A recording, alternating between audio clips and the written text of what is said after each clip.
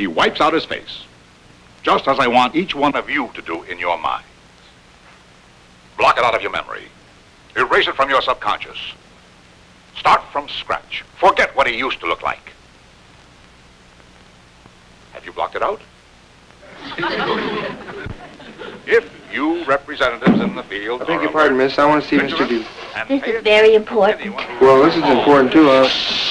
Will you please be quiet, sir? I'm trying to concentrate.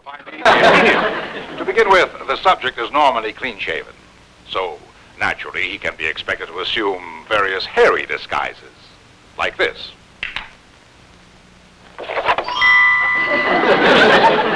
Or this. Or even something as drastic as this. Now look hard. Please, miss, I have to see Mr. DeVere. My name is Buddy Overstreet.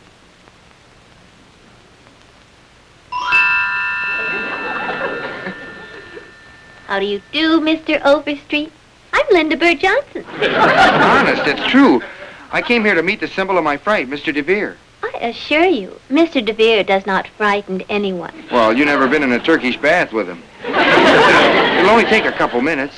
Look, why don't you just come back tomorrow? And no, I promised my psychologist I'd do it right away. A psychologist? Why don't you just go sit over there, and I will call Mr. Putting on DeVere? beards, mustaches, sideburns, and different hair pieces, you might even resort to plastic surgery.